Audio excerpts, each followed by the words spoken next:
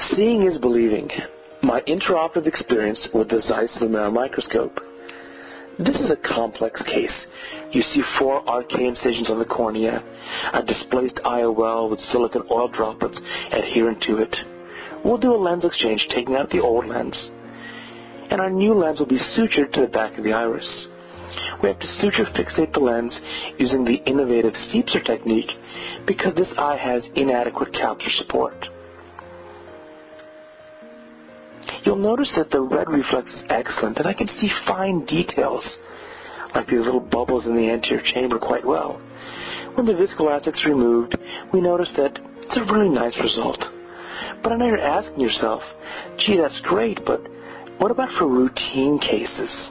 Well, in routine cases, that's where this microscope truly shines. It gives you a visualization that's unparalleled. What about seeing the capsulorhexis? Look at this dark eye, dense cataract. But with a simple dial, I can eliminate the red reflex. This is a stereo coaxial illumination on the Lumera scope. This allows a very bright red reflex, even in the dense cataracts like these. We create a nice large round capsulorhexis, and I have this level of control only because I can directly see my capsule edge as I proceed. Because I'll put an accommodating lens in this eye, I want a nice large controlled capsulorhexis, and you can see here we can achieve it. At this point we'll do our hydrodissection, and you'll be amazed that you can see the fluid waves as they dissect the capsule from the lens nucleus as the fluid wave progresses. Perfect. Now just for comparison, go back to the regular setting and you'll see how difficult it is. You can also see zonular insertion points.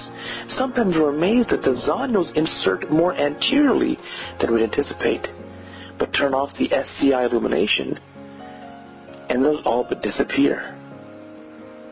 And in a case like this, we have to have a large rhexis, so seeing the zonules is important. For toric lenses, I like to make alignment marks on the cornea. This is anterior stromal puncture of the cornea, and this is a technique that I learned from Byron Stratus.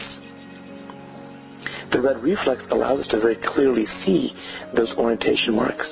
There's the nice round capsulorhexis, and we'll proceed with our case. With the toric lens in the eye, all we have to do is line up the toric lens markings with these precisely placed anterior stromal markings. For multifocal lenses, centration in the visual axis is important. Here's a case with a restore lens in the eye, and I want it centered on the visual axis. Without the red reflex, impossible to see the rings. But with the stereo coaxial illumination, the red reflex is easy. During phakic lens surgery, in a phakic IOL, I want to fill the anterior chamber very loosely with viscoelastic. And that's hard to see. But with the SCI illumination, you'll see the spaghetti-like strands of viscoelastic loosely filling the anterior chamber. Perfect. This will make evacuation of the viscoelastic easy at the end of the case. You see, without the red reflex, it's nearly impossible to see that level of detail. We'll make our incision, put the lens in the eye. At the end of the case, we want to wash out the viscoelastic. With that red reflex, we're absolutely sure that there's no more viscoelastic in the eye. So in summary, I think this Lumera is an absolutely valuable tool that will permanently change the way that I perform surgery. I think you'll find the same experience.